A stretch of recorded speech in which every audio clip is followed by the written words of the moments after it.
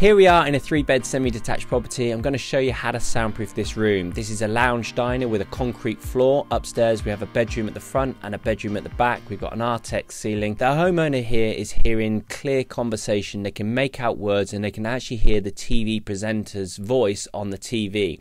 When the neighbours are on the FaceTime or having a Zoom conversation on their phone, they can actually hear what the person's saying, the person they're speaking to on the phone, through the other side of this separating party wall. So they're hearing everything from their neighbours. They're hearing the coughing, someone clearing their throat next door, they're hearing plug sockets, light switches, they're hearing everything. In this video I'm going to show you a way of soundproofing this wall. It's quite a thick system, it's not for everyone. Hopefully you'll be able to take some insights away if you're applying this to your own property. It's an old property, you can tell from Artex ceiling, it's quite an old property with the concrete floor. Because we have a concrete floor, we don't need to do anything to that floor. But if you are feeling vibration from the floor, you might want to consider a heavy duty underlay to the floor when it comes to the fixtures and fittings and the carpet. First thing we're going to do is cut open the ceiling, and it reveals holes in the structure. We kind of knew there was holes in the structure because of the high frequency that the homeowner was hearing from the neighbours next door. If you're hearing clear conversation, maybe a TV presenter's voice, that's high frequency coming through. High frequency struggles to come through bricks and mortar, so that will give you an inkling that you have holes in the structure. Another thing you can do for check for holes in the structure is you can go up in your loft, check for holes in the loft, and that will give you an idea of what you're in for in the party wall. With this particular property, with the age of it, if you think of how long people have been walking up and down on these floorboards upstairs, that's going to move the joists. It's going to dislodge bricks as the joists go into the party wall, creating those holes in the structure. To brick up those holes, we're simply going to fill those with sand and cement. For more difficult to reach areas, you could also use an acoustic sealant. Some people might choose to use an expanding foam. I'd recommend don't use that expanding foam, even the soundproof version of the expanding foam. You see, expanding foam will cure and the sound will travel very easily through that expanding foam compared to a sand and cement or maybe an acoustic sealant. After you've bricked up the holes in the structure, made the electrical safe, you can then start with sound dampening the wall. And here I recommend applying a 20mm rubber. Now this is available in most countries. It's the same sort of product you get on the gym floors. Here we've used a 20mm rubber and we've simply glued that to the wall with contact adhesive. For us, we're using two different types of adhesive, which we show you exactly how to do in the course. It's a bit too boring and complicated for me to show you in the YouTube video, but it's the way that you apply it which creates a resilient layer between the existing wall, whether that's a brick or block or plaster in this case, or render, painted render in this case. You apply that rubber, and for this particular system you don't need any mechanical fixings. Start sound dampening the wall and cover the entire wall and create that air tightness, tucking it up all the way around the joists. Now this layer, it really doesn't matter what it looks like, just make sure you seal it all up and really do create that air tightness. What you've done here is you've created that air tightness, but also try and think of your wall as a ringing drum cymbal, especially if you're hearing that clear conversation come through and you've sound dampened that, you've put your hand on that ringing drum cymbal. By coating it in that rubber, the wall will not resonate anymore, so you won't channel the noise up into those other areas of your property. So what you do next will depend on your skill level, your budget, and your space loss. For this particular system, we're going to use a floating frame, and you can see how it's not a traditional stud frame. There isn't an upright stud fixed to the flanking wall, and the top plate is isolated from the joist and the bottom plate is isolated from the floor.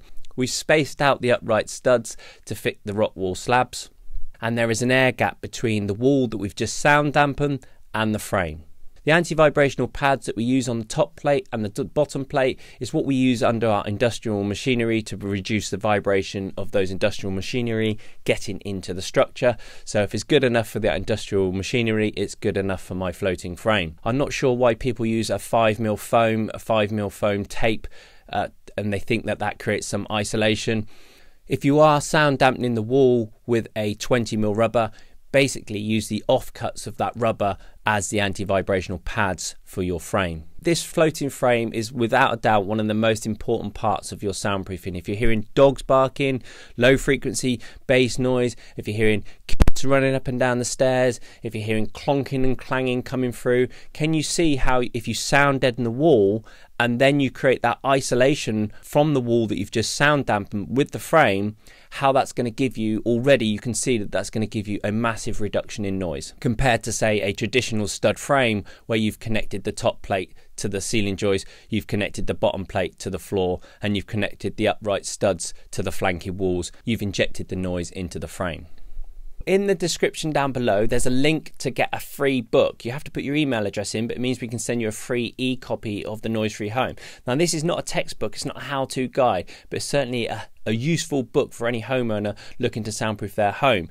If you are interested in learning how to exactly install the frame and sound dampen the wall and all of the things that I've shown you in this video, I have a suite of online courses that helps DIYers and builders do exactly this. So if you're a builder and you want to install this type of stuff to your customers' homes, click the link in the description. There's a course that shows you exactly how to do this. Next, we're going to insulate the frame with a 100mm rock wool at 60 kg per meter cubed. That's the density of the rock wool we use, and that's available from here in the UK. That's available from most builders merchants, Travis Perkins, Jewson's, what have you, and we find that that is the best product for the different frequencies of noise that you'll get from residential noise, room to room transfer of noise.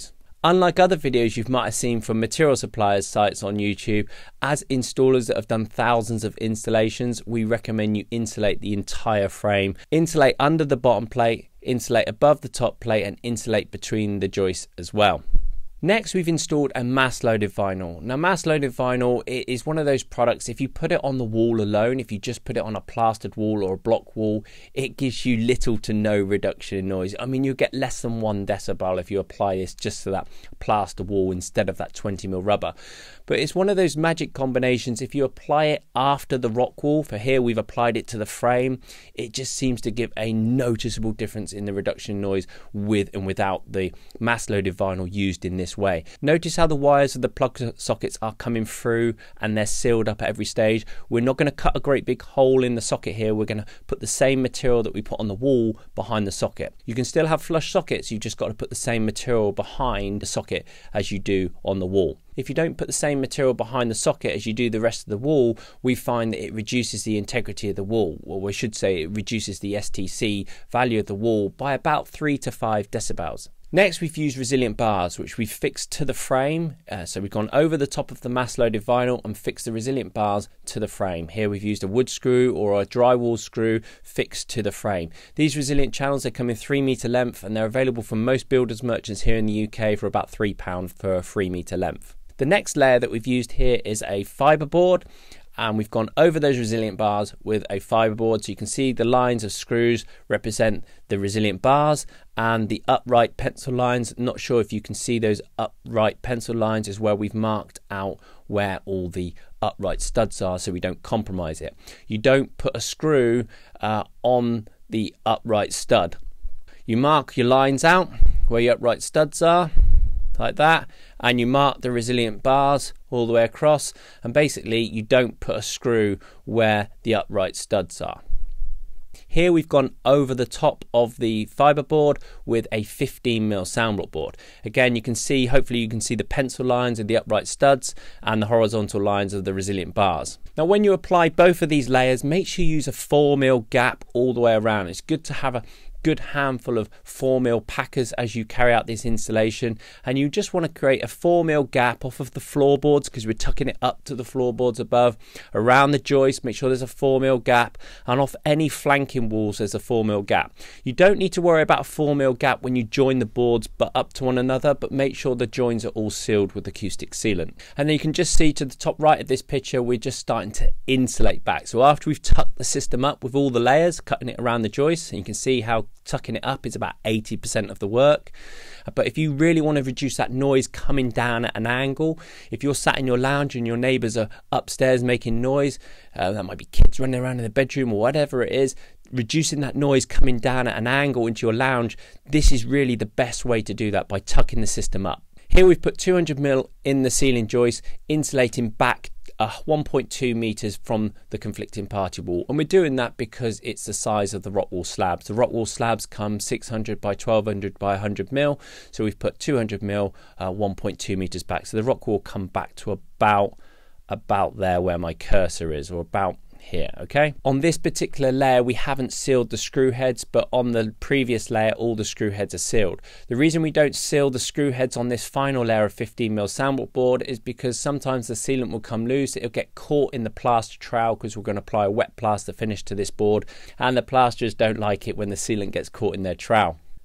The next thing we do is we've patched up where we've cut a great big hole in that ceiling to insulate and tuck the system up. So we've patched that up with 15mm soundblock board before going over the whole ceiling with the soundblock 15. I haven't gone through all the layers in the window wall because otherwise it would be a very long video, but we've basically applied our 2-inch 50mm system to this window wall. You can find more about that on my other videos, and maybe look at the other video, how to professionally soundproof your house, and I go through what we apply to window walls in there. There is a short mini course in the link below in the description, and we show you exactly how to install this 50mm system, which you can also apply to the separating party wall. It's a system that my installers install week in, week out. It's what we apply to stairwell walls and anywhere where space is at a premium and it's only 2 inches thick. So that's what we've applied to this window wall. So if you have a window wall, before you do any soundproofing, to see how much this soundproofing is going to cost, I'd recommend put your finger in your ear and put your ear on the window wall.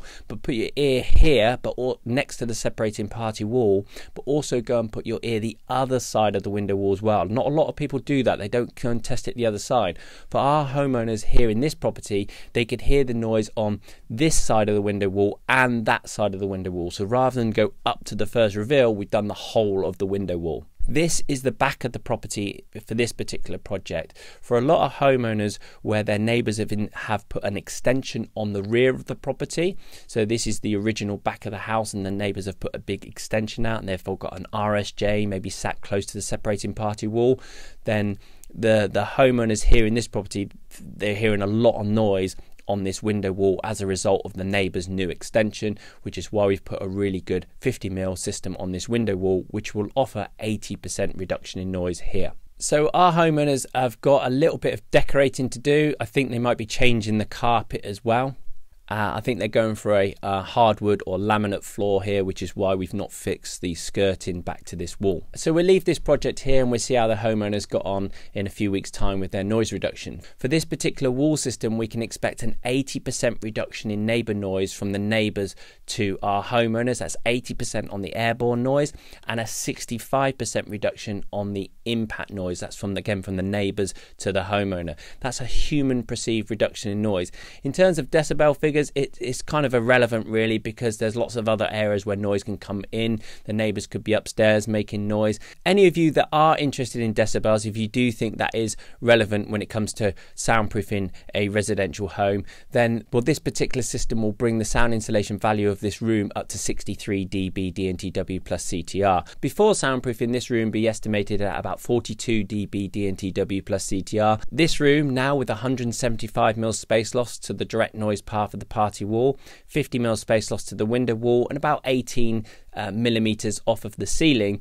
This room will now come in at about 63 dB DNTW plus CTR. This would be the sound insulation value of this room now that it's had all this sound insulation installed. If you're a homeowner sat in this room after this amount of soundproofing done, what can you hear? If your neighbours are playing low frequency bass noise, that heavy bass noise, then that noise will still come through most systems. But if they're in the room directly the other side of this wall and they're playing that low frequency, it will certainly sound more distant. If you were to put the TV on or some sort of background noise, you wouldn't hear that noise anymore. If you're sat in the silence reading, there's a big Alsatian barking next door, then yeah, potentially if you clock it, you could make out that dog bark next door, but a lot of people, they just don't hear that dog barking anymore. But it really does depend on what noises you're hearing.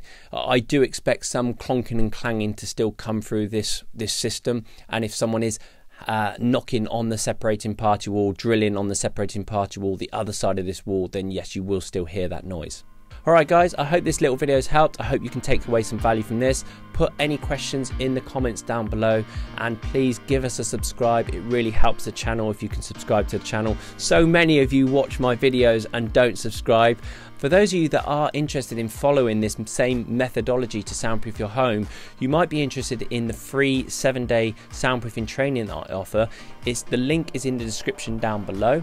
Also, get yourself a free copy of the book, The Noise Free Home. That link is in the description down below. This is not a how-to guide, it's not a textbook, it's a book for homeowners that helps people with a noise problem understand where the noise is coming from in their home. And the link is in the description down below. And there's also links to the mini courses if you are interested in just learning exactly how to install all of these systems to your home. Then check out the suite of online soundproofing education courses. I'll see you on the next video.